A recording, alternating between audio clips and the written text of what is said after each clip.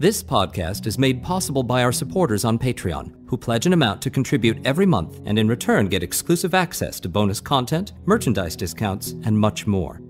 If you'd like to join our family, please go to patreon.com/Gotham Variety and subscribe. That's Patreon/Gotham Variety.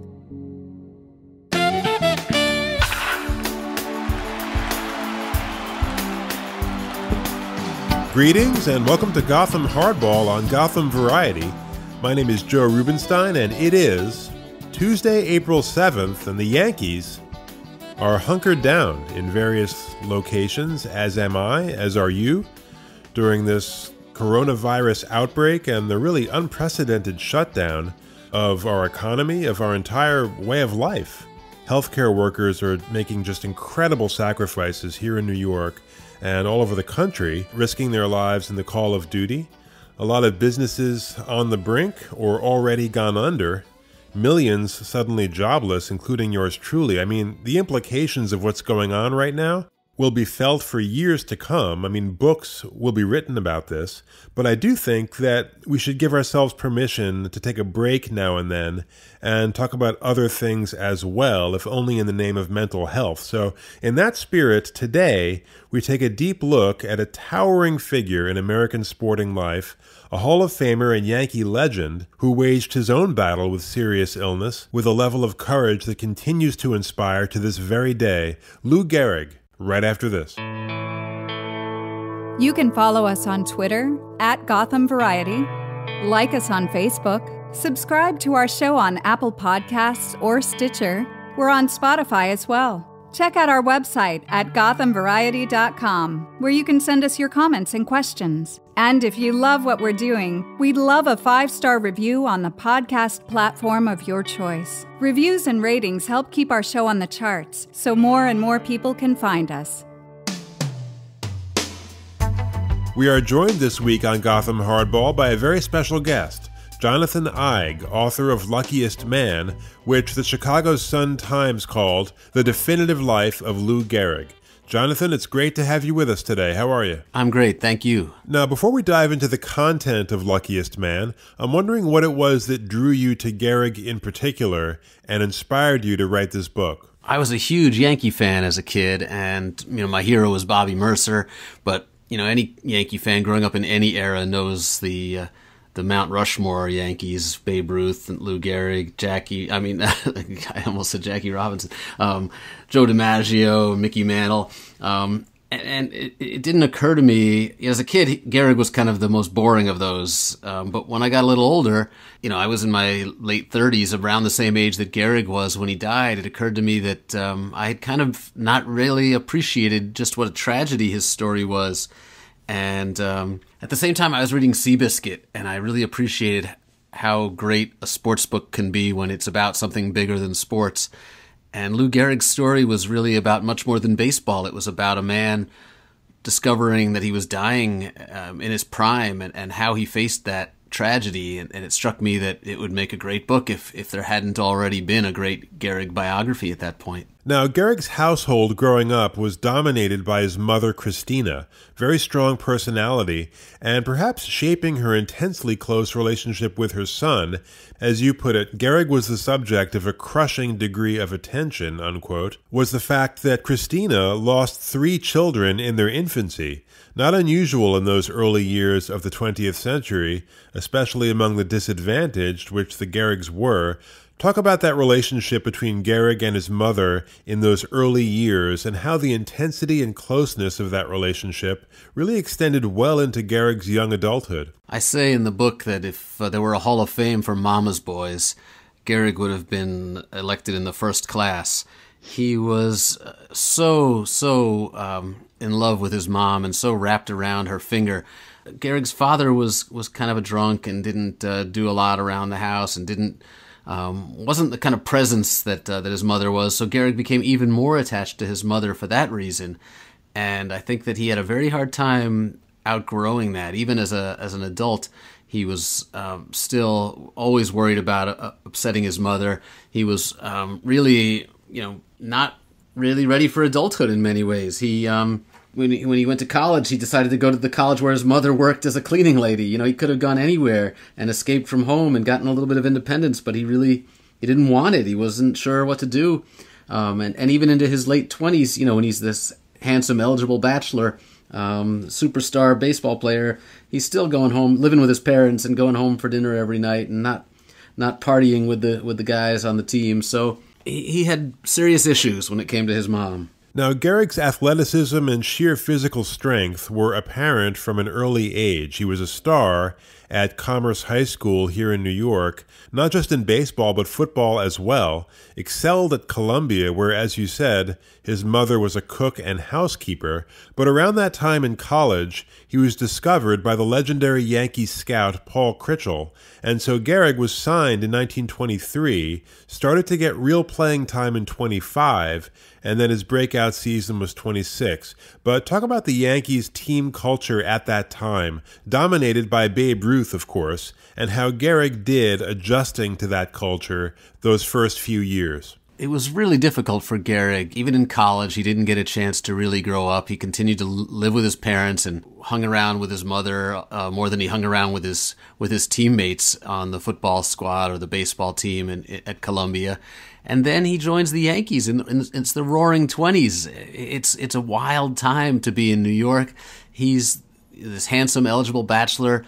Babe Ruth is having more fun than anybody alive, and Gehrig could be his running mate. You know, Gehrig could be out there every night having a blast, and he just didn't know what to do with himself. He didn't fit in at all, and he was embarrassed. You know, he went down for his first spring training with, you know, just a couple bucks in his pocket and was afraid to eat out with the other guys. Really didn't know how to be around women. Even, you know, the movies were more than he could handle. He would just go home and read books at night. So he didn't fit in at all. And I think if it weren't for his amazing abilities on the field, he would have been mocked. You know, he would have been mocked even more than he was. He was mocked a little bit. Now, first baseman Wally Pipp got a raw deal, it turns out, from historians. He was actually a really good player, but the legend that was repeated for decades was that Wally Pipp had the most unfortunate headache in the history of sports on June 2nd, 1925, that he told manager Miller Huggins that he couldn't play. Huggins put Gehrig in at first to exit Wally Pipp. That's the legend, but what actually happened there? The real story is that the Yankees were slumping, and Miller Huggins was looking to shake up the team a little bit, looking to maybe send a message to the starters who were lollygagging, and also just to give some of the young players a shot. He had Gehrig sitting on the bench, you know, this big, strong kid, and Wally Pipp was really struggling, and he was starting to wind down. His career was nearing its end. So he decided to put Gehrig in, and he shook up the lineup that day, and Gehrig had a great game. And it was obvious that this kid had talent, and it just, there was no chance for Pipp to get back in the lineup. Now, if you know, we now say someone's pipped if they take a day off and they're replaced. But in fact, you know, he was Gehrig'd. Pipp was Gehrig'd, I think, because he was replaced by a better, younger alternative, and that's just the way it tends to work. There's nothing unusual about it. Now, one thing you make very clear is that Gehrig's famous streak of 2,130 consecutive games played was no accident. It was a conscious decision on Gehrig's part early on, really just to play every day. And this was certainly true later of Cal Ripken as well. But I got the feeling reading your book, Jonathan, that Gehrig, on some level, knew that he would always be overshadowed by Ruth as a player, and even more by the force of Ruth's really superabundant charisma. But I got the feeling that Gehrig understood that an area where he could beat Ruth was this area of determination, grit, whatever you want to call it, showing up and doing the job day after day, no matter what. And Gehrig, a number of times, played with injuries that would put a player today on the injured list in a heartbeat. But talk about the streak and what it meant to Lou Gehrig. Gehrig absolutely knew that this was something that Babe Ruth couldn't do. And Gehrig had that, you know, German background, that sense of hard work that his mother had given him. He really became a great baseball player, not because he was the most naturally gifted. In fact, he was a clumsy fielder. He had to really work hard to learn to be a competent first baseman, and he always believed that his greatest gift was his determination, not his natural ability. So playing every day very much fit into that personality, into that character, and into what he felt were his strengths.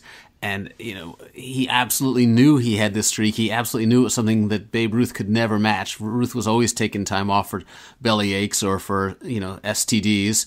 And Gehrig was really proud of the fact that he was in the lineup every day. And in fact, he kept a box score in his wallet pretty much his whole life.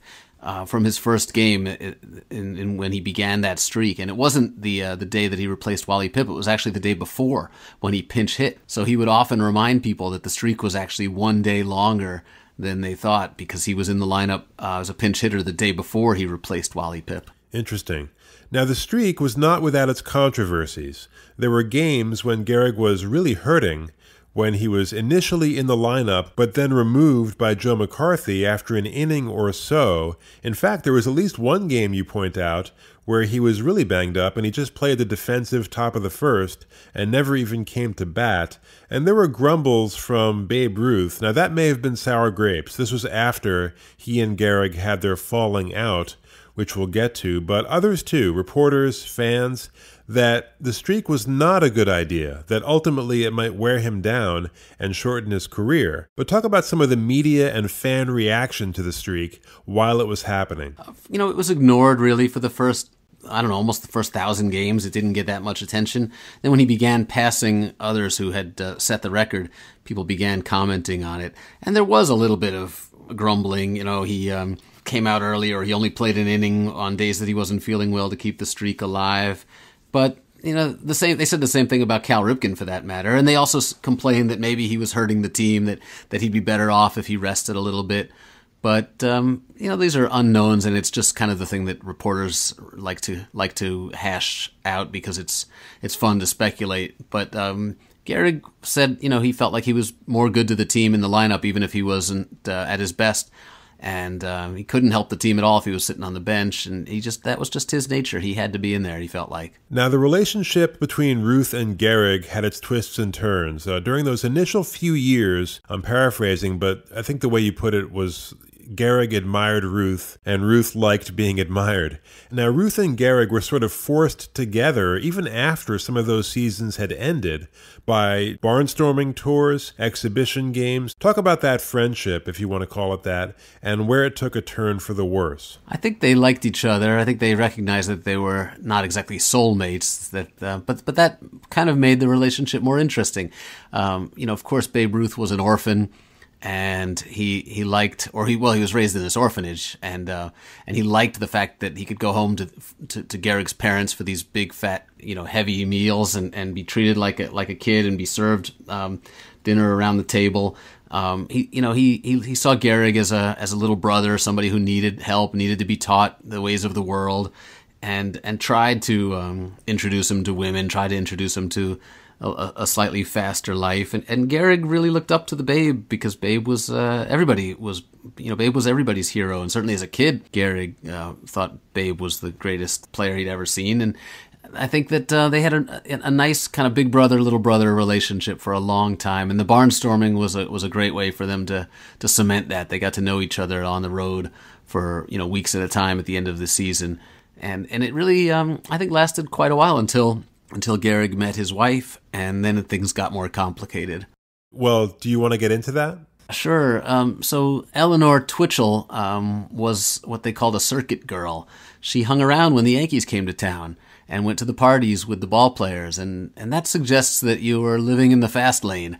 Nobody knows for sure whether Eleanor ever slept with the Yankees when they came to town, but if you went to those parties, there was a pretty good chance that you might go home with one of the ball players, and she certainly could have slept with Babe Ruth. And when she met Gehrig at this party, Gehrig just fell in love with her and said, "I'm going to marry this girl."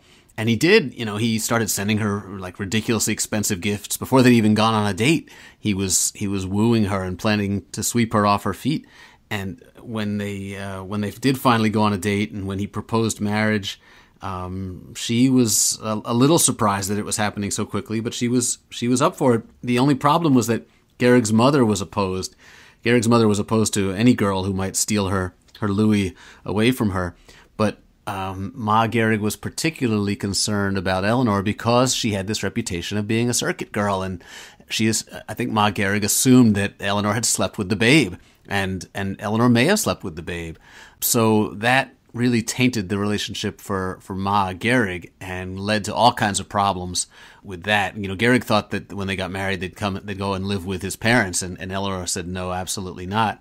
But then something happened on the honeymoon. They postponed their honeymoon a little bit until this barnstorming trip to Japan, and Eleanor went along on this trip with Lou, and at one point on the boat, Eleanor disappeared. Lou couldn't find her anywhere. He was really scared. He thought maybe she'd fallen overboard. She was looking all over. He was looking all over for her, and then finally found her in the Babe's cabin with the Babe and his wife, drunk, lying on Babe's bed. We don't know if she was clothed or not clothed. We don't know whether there was more than drinking going on. Eleanor admitted that she was in the room. She wrote in her own memoir that Lou discovered her, and that was the end of the friendship between Lou and the Babe, that Lou felt he had been betrayed by the Babe, not necessarily by his new wife. But after that, the friendship really ruptured, and you can even see it on the field. Prior to that moment, whenever Babe Ruth hit a home run, Lou Gehrig was there to greet him when he crossed the plate and to shake his hand. And if you just look at the film clips of the home runs after that moment, Lou does not reach out to shake Babe's hand. He turns his back when the Babe crosses the plate. I never knew that. That's fascinating. I mean, I almost got the feeling reading your book that given how shy Gehrig was, almost pathologically so, that this dynamic of being constantly overshadowed by Ruth was kind of a double-edged sword in that, on the one hand, it had to be frustrating, but Gehrig was never one to seek attention. In fact, it mortified him. So do you think there was a bit of relief as well that the spotlight focused more on Ruth than him? I do think that Lou liked being in the Babe's shadow. It took a lot of pressure off of him. If he were the star of a team in a small town, he probably could have handled it and might have even enjoyed it. But to be the star of a team in New York, or to even try to compete with the Babe for attention, was out of the question for Lou. So I think he felt a great sense of relief, and he was almost pathological in his shyness. Lou didn't even like signing autographs. He didn't even like the attention from kids. He never wrote a book in the off season the way Babe did for extra money. He was not interested in talking about himself. He gave very few interviews to the reporters, and when he did give interviews, he tended to really stick to the superficial.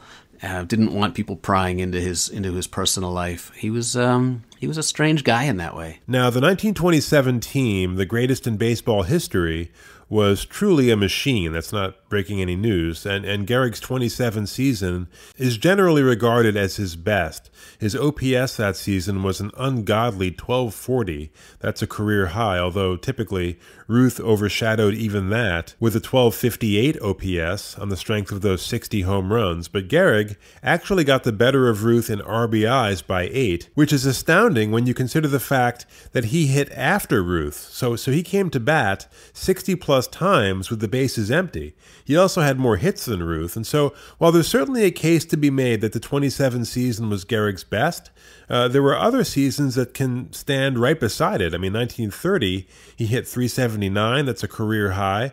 1931, he had 185 RBIs. That remains an American League record. Talk about Gehrig's 27 season and where it ranks in his career. It's really hard to say. 27 was obviously an insane season, and you point out correctly that it's even more insane that he drives in all those runs with Ruth clearing the bases 60 times in front of him. I still can't quite figure out how he drove in all those runs. But I think, you can make the case that Gehrig is the greatest hitter of all time when you look at those numbers. And if you think about what would have happened if he hadn't gotten sick and played, another 4 or 5 seasons at the level he was playing, or even close, even if you factor in for the normal kind of fall off that you get with age, I think he'd be remembered right up there with Ted Williams and Babe Ruth as one of the all-time greatest hitters. Now, we touched on Eleanor before, who had a profound impact on Gehrig's life during their 8 years together. They married in 1933, and you go into quite a bit of detail on her background and personality, very different from Gehrig on both counts. Talk about what that relationship meant to Gehrig's evolution as a human being. Eleanor really helped him grow up. She insisted that he stop and sign autographs. Gehrig used to sneak in to the stadium. He would avoid the players' entrance just so that he didn't have to sign autographs. And Eleanor said, no, you're a star. These kids look up to you. You have to go through the players' entrance and you have to sign autographs. And she insisted that he stop just accepting whatever contract the Yankees sent him every year. She said, you should negotiate. You're the star of this team. You deserve more money. She hired a publicist for him, the same one who worked with Babe Ruth. She helped him get an audition for a Hollywood movie to play the role of Tarzan, which he didn't get because he was actually too muscular. So Eleanor really helped him. She took him into the city and exposed him to opera and theater. And I think it was hugely important for his development as a person. He began to really take a little bit of pleasure in life. It wasn't all about baseball. It wasn't all about hard work. And he was able to break free a little bit from his mother, thanks to Eleanor. Now, Gehrig's first manager was Miller Huggins, but for most of his career, it was Joe McCarthy. And they became very close. McCarthy, who spoke with great emotion at Lou Gehrig Day in 1939, was absolutely devastated by Gehrig's illness and death. He had appointed Gehrig captain in 1935. That was a role that Gehrig took very seriously. Talk about McCarthy and why those two got along so well, and also how the team culture changed as the Yankees transitioned from that swashbuckling 20s group led by Ruth into the Depression-era group led by Gehrig and then ultimately DiMaggio. Lou always really liked authority figures, and I think almost any manager would have been like a father figure to him. And Joe McCarthy was a perfect one in many ways because McCarthy loved rules and loved operating with a set of principles, and he was a great leader, and I think the players all really liked him, but he sort of adopted Lou and tried to teach Lou to think of himself as a leader, especially with Babe fading and leaving. Gehrig really becomes the captain and the spiritual leader of the team, and he sets a much more serious tone than Babe Ruth, of course, and it's really the image that the Yankees would carry forth for generations, this business-like approach to the game. Now the Yankees are, they don't let you wear long hair or mustache or beard, right? But Gehrig is really the first. He's this strong, silent kind of a captain and makes the Yankees into this kind of a more serious bunch than they ever could have been with Babe Ruth around. And I think that's something that DiMaggio talked about a lot, that Gehrig was really a quiet leader, but he led very effectively by setting an example. Now, your book goes into really unprecedented detail about those last years of Gehrig's life and his struggle with ALS, a rare disease, thankfully, but Gehrig began to experience symptoms during the 1938 season: weakness, fatigue, falling down on the base paths, routine putouts at first base all of a sudden weren't so routine. Talk about that initial phase of Gehrig's illness, Jonathan, and how he became a patient at the world-famous Mayo Clinic in Minnesota. When Gehrig showed up for spring training in 1938, he began to complain that he didn't feel right, that he was getting blisters on his hands, he was tripping, he went golfing one day and just felt like his feet weren't coming up. He was like kicking the grass. He was tripping over curbs, and he starts constantly dropping down to a lighter bat as the season moves through. And, it's as if he knows something's happening to his body, but he doesn't know what it is. And, some of the reporters think, well, he's just getting old. Some of them say it's because he's never taken a day off and the fatigue is setting in and maybe it's hitting him all at once. And by the end of the season, his numbers are down dramatically. I think he still hit like 295 and 29 home runs, drove in 114 RBIs. And so he still had what most people would consider a fantastic season. But for Gehrig, it was way off of his usual. And it's clear now that something was wrong. In the offseason, he did go to a doctor. He went to just a sort of a general practitioner, and the doctor didn't see anything wrong with him, told him to try changing his diet. And he came back for spring training, and now everybody could see something was wrong. He'd lost a ton of weight. And if you look at pictures from from spring training in 1939. It's shocking, really, how he doesn't even fit his uniform anymore. And he was playing so badly that it was embarrassing to him and to everybody in the press. He was dropping easy throws. He was having trouble getting out of the way of inside pitches. He couldn't hit for power at all. Everybody was talking about it. What's wrong with Gehrig? What's happened to him? Why does he look so terrible? But he still tried to stay in the lineup. He thought maybe it was a virus and he'd shake it off. He didn't want to lose that streak of his. So he kept playing and pushing through it. He did take a couple games off during spring training, which for Lou was unusual. But when the season started, he was in the lineup. He played the first few games, and then finally, he became concerned that he was really hurting the team. There was a routine play at first base that he couldn't make. He had to, and everybody kind of congratulated him when he managed to somehow get back to the bag in time for the putout. But he knew that it should have been an easy play. And then finally, he took himself out of the lineup and agreed to go see some doctors at the Mayo Clinic, and that was it. They diagnosed him instantly. The doctors could see right away what was happening to him. But there was a good deal of trouble in how this diagnosis was disseminated to the media and the public, and the resulting confusion created real problems for Gehrig during a very vulnerable period. You describe an article published in 1940, which implied that Gehrig may have infected his teammates who were playing poorly at the time. This is, of course, impossible. It's not a communicable disease. Gehrig sued that publication for libel, by the way. I can't help but wonder if the facts had been more clearly laid out to the public, that maybe that article never gets written. So before we get to what Gehrig himself may have been told about his illness, which is a whole other story, talk about what the media and the public were told at that time. When Gehrig was diagnosed at the Mayo Clinic, they sent him back with a letter that said he had ALS, amyotrophic lateral sclerosis, and they compared it. They said it was a form of poliomyelitis. And when people saw polio, they thought, oh, it's like polio. It could be contagious. So people misunderstood. And as a result of that, not only did they think that it was potentially contagious, they also thought that it was not fatal because, a lot of people survive polio and you might need braces on your legs or you might need a wheelchair. So it created a lot of confusion and misunderstanding. I think even those people who were there when Gehrig gave his farewell speech and heard him say, I'm the luckiest man on the face of the earth, even then, people didn't really know for sure that he was dying. They thought maybe this was just his way of saying goodbye to baseball, that he was never going to play again. So there was a lot of confusion about it, and it wasn't all the media's fault.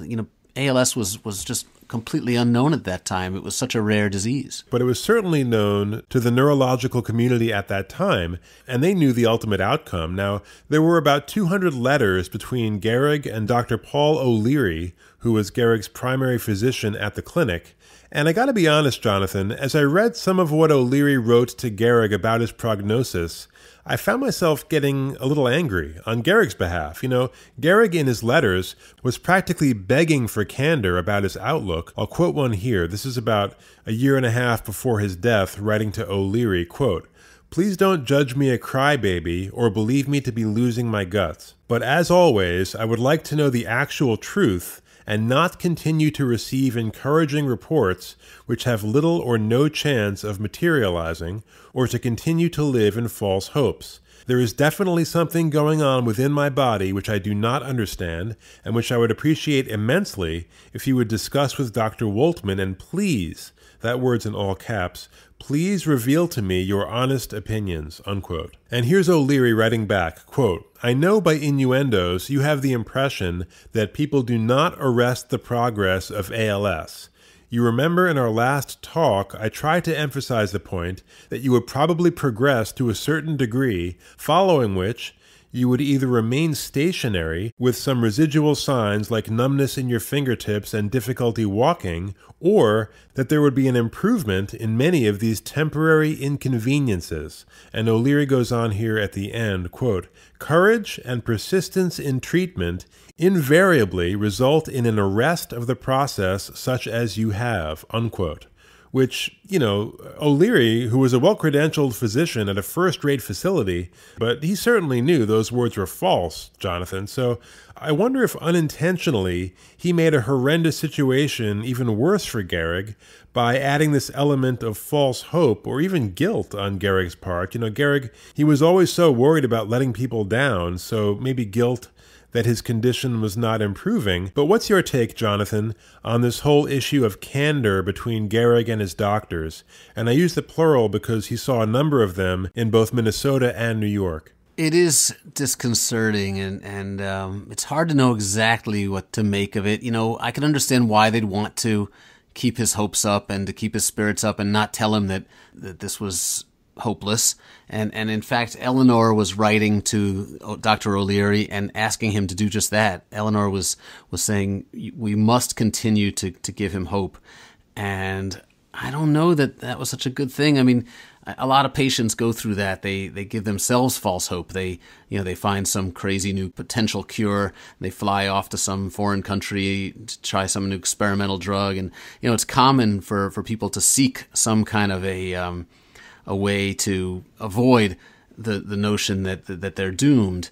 But to deliberately mislead the way O'Leary did, I think is wrong. And I know that other doctors there, when Gehrig was diagnosed, I know that they told him that ALS was fatal. But nevertheless, O'Leary is creating the strong impression that those doctors may have been wrong, that there is a chance here.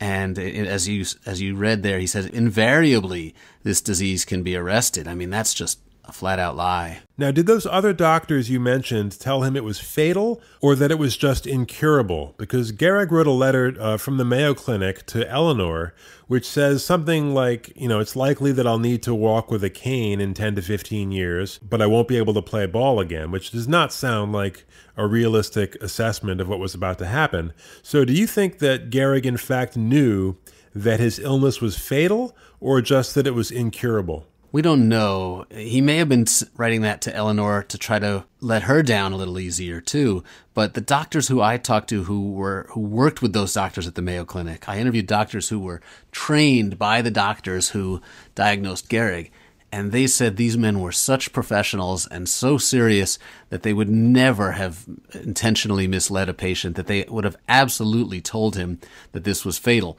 But very often a patient hears what they want to hear.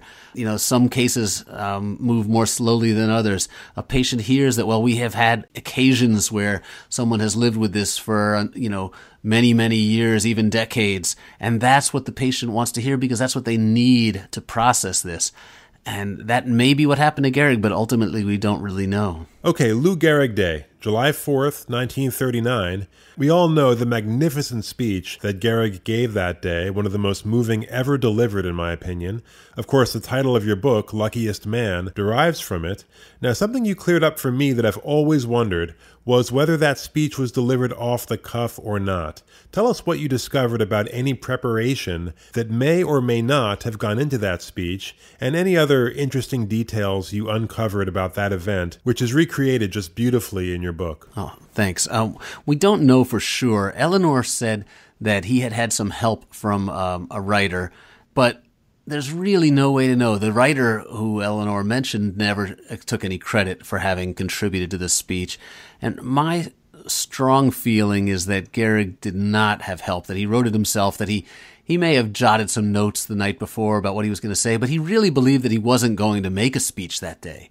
And I think that's the most important thing to remember, that he absolutely insisted that he was not going to speak, and he didn't even want to be out there on the field and begged Joe McCarthy to let him out of it. And when it came time to speak, he even said, no, I'm not going to say anything. And they began to roll up the microphone wires. And then Joe McCarthy pushed him out there and said, come on, you got to say something.